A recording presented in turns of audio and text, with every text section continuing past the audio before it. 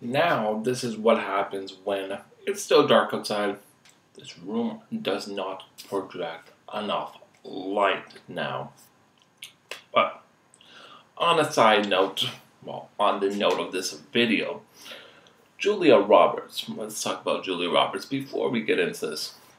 She had a hugely successful hits in the 1980s with Pretty Woman, Flatliners, numerous other ones, Steel Magnolias. And then all of a sudden, poof, she was gone for a good span, like let's say maybe between 5 to 7 years, maybe. She was just gone. And when she came back, she made a huge impact on the romantic comedy genre of films. Basically, she wasn't doing movies like Flatliner anymore. She wasn't doing, well, she sort of was doing movies like Steel Magnolias, but she was doing more of a political take on those with movies like Erin Brockovich, but that was a little bit later on. But right when she came back around 96, 95, 90, I think it was about 96 she came back, when she started doing these more romantic comedies with My Best Friend's Wedding, and of course this one in 1999 that I'm going to talk about, Runaway Bride. She definitely put her indent on that genre. For a long while, it was her movies. Like, there wasn't anyone that could come close to her. It was like almost every year there would be at least one Julia Roberts movie like this out. But let's get into this movie here, Runaway Bride. This sort of came on the tail end of her doing these kind of movies.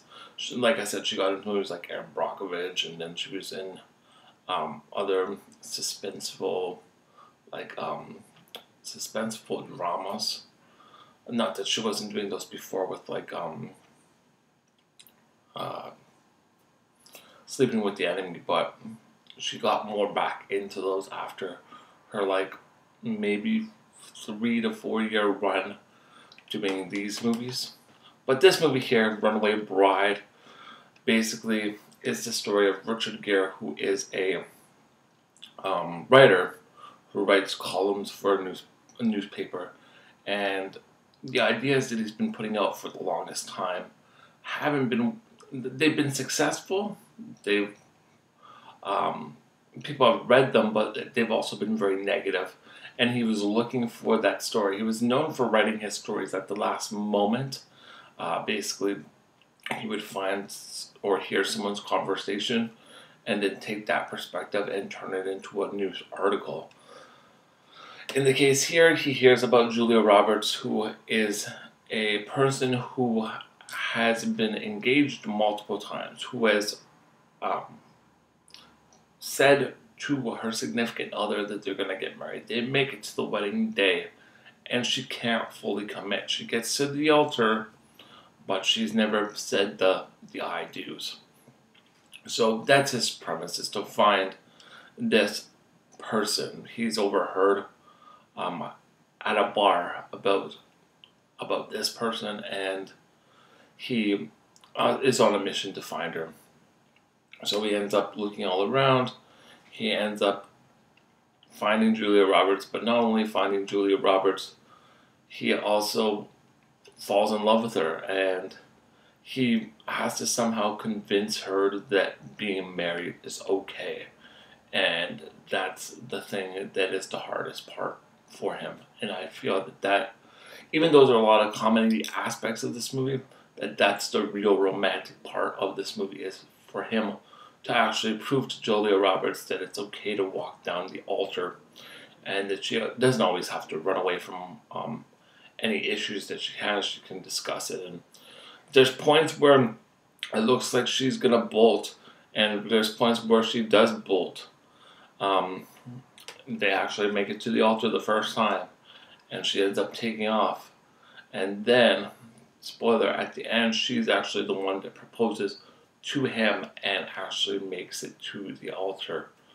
So on the front, you have her wearing running shoes, of course, getting ready to take off. She's taken off on horse. She's taken off by foot, by car as well, I believe.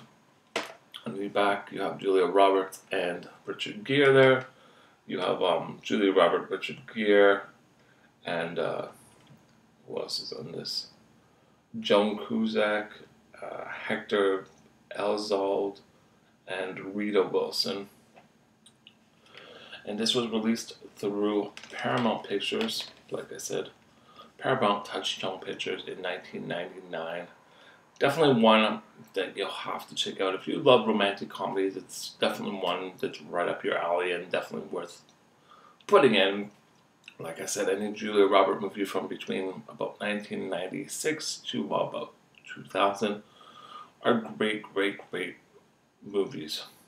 So I want to get your guys' take on Runaway Bride. What do you guys think about Julia Roberts when she came back, going right into the romantic comedy role and pretty much taking control of it and becoming the key figure of it for that time frame?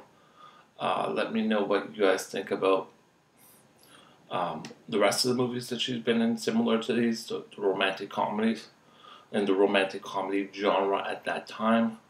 Just leave a comment below.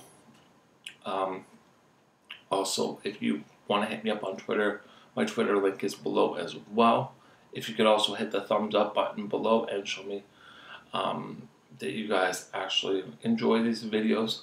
Just below, it only takes a second. It'd be amazing if you guys could do that. And if you haven't subscribed to this channel, all you gotta do is just hit the subscription button below. And definitely check out the other videos that I've reviewed so far. I'm gonna continue this and just keep on reviewing movies and music, just stuff in general. So